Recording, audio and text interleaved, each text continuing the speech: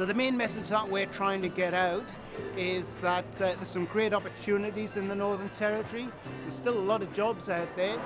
It's really good for people that don't know what they want to do.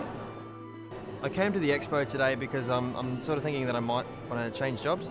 I've been in the one that I'm at the moment not too long, but it wasn't my choice to go there, and I think that I want to do something that I want to do. And so I thought the expo is probably the best place for me to come and find something to do.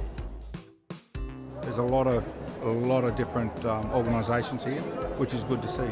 And my main reason is to find some information for my son who's leaving school and to help him get into a job.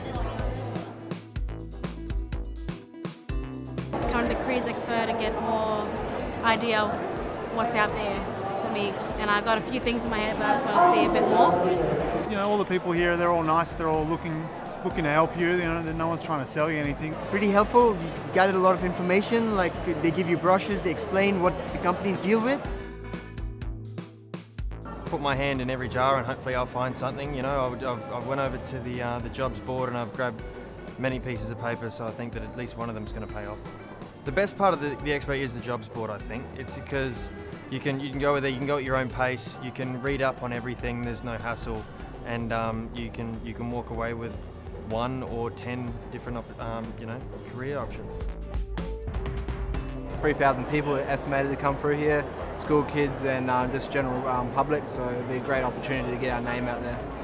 I suppose it's a great opportunity to promote your products to people of all ages now. I suppose traditionally apprenticeships and traineeships were for younger students, but we know there's a change in the market now where it's really for all ages.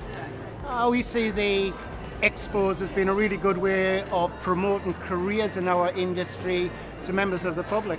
It's a great way to get exposure for your business and also market the services that we have here in Darwin.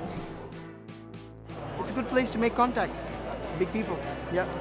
Even if you just sort of turn up, even if you're not looking for a job, it can't hurt you to see what else is out there. I mean, what's the worst that can happen? You know, you get a bag full of lollies and some free stuff. If you're interested in the long-term viability of your industry, you should really be down here promoting your industry to the public and to school students as well. I really enjoyed the try-a-skill activities. I'm the sort of person that really likes to get hands-on, and I'm not good at sitting down and listening. I'd rather get on and actually try something before I commit to it. And it's great to coming down, and I tried the welding, and they've even got, you can fly a jet out with the Air Force. I think, you know, skills are the way of the future, and there is opportunity for everybody to learn. I definitely recommend coming on board. It's a great 2 days, and it's really worth doing it. Come on down.